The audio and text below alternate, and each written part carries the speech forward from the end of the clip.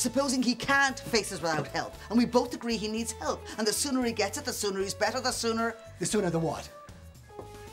I'm free of him. Benjamin, did you want to meet your birth mother? You're saying he hasn't been working long hours? He hardly worked at all. He's barely done one shift in the last couple of weeks. He's been working every night. You better talk to Tommy. This is private. This is just for us. It's got nothing to do with anybody else. I think Paul will feel that way.